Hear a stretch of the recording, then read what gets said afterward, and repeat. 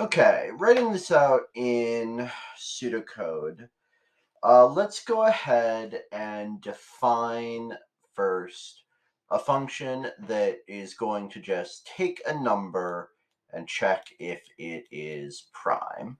So define is prime. That will take some number n.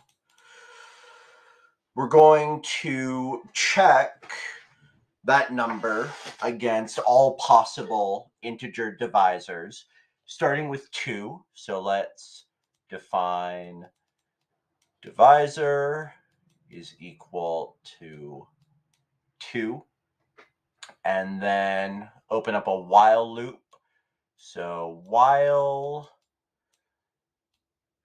divisor, whoops,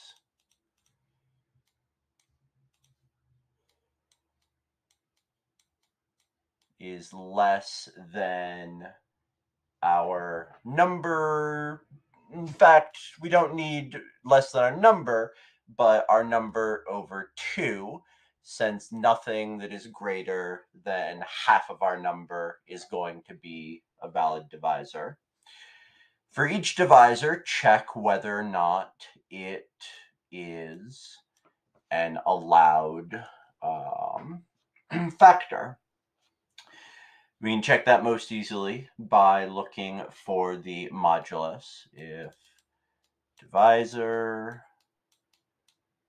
modulus n is equal to 0, well then we can go ahead and return false. This number is not prime. And then after checking each divisor, we go ahead and we increase that divisor by 1.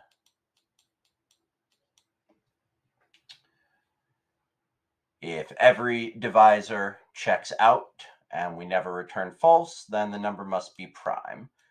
We return true.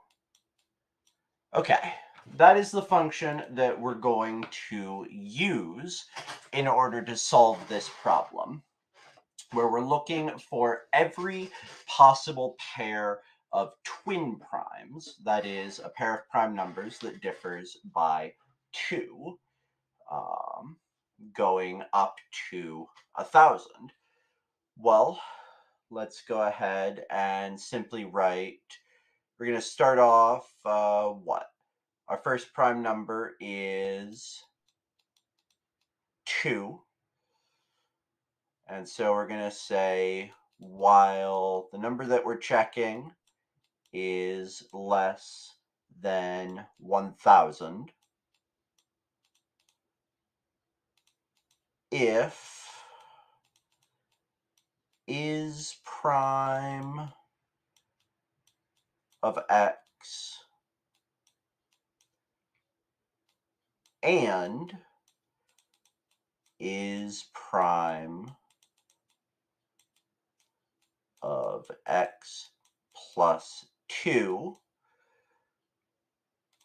this checks that each of these statements is true. The number that we're looking at is a prime number, and the number that has a value 2 greater than our number is a prime number. Then we're going to go ahead and print, and I'm going to go ahead and be a little lazy with my code here, x and x plus 2.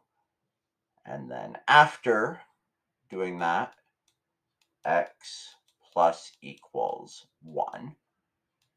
This is going to start us out with our first prime number, x equals 2, though not our first twin prime.